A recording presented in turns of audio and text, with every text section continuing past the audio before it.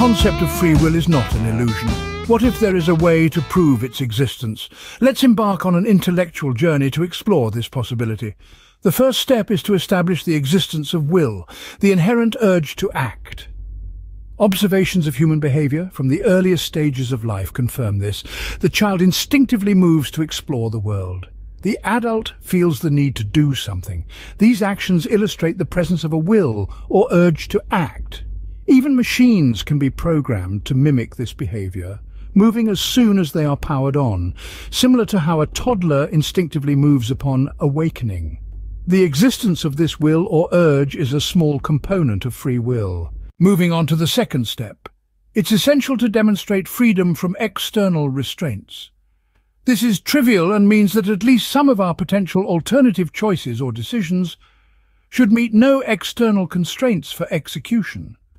This freedom to act, unimpeded by external factors, is another small element of our free will. The third and most challenging step is to demonstrate a non-predetermined, non-random, purposeful algorithm for decision-making.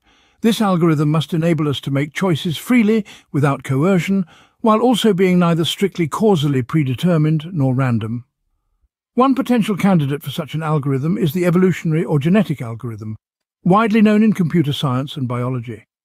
This algorithm can generate adaptive and novel outputs with purposefulness determined by a target function. Even though this algorithm incorporates random mutations, the results are not random. Instead, they are purposeful, defined by the fitness function used.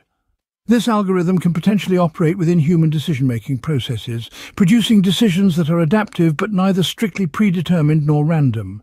In other words, the decisions made through this algorithm are not mere spontaneous reactions, but purposeful actions. This is critical for the existence of free will, strengthening the case. In summary, the possibility of free will can be demonstrated by establishing the existence of will, proving freedom from external restraints, and identifying a non-predetermined, non-random, purposeful algorithm for decision-making.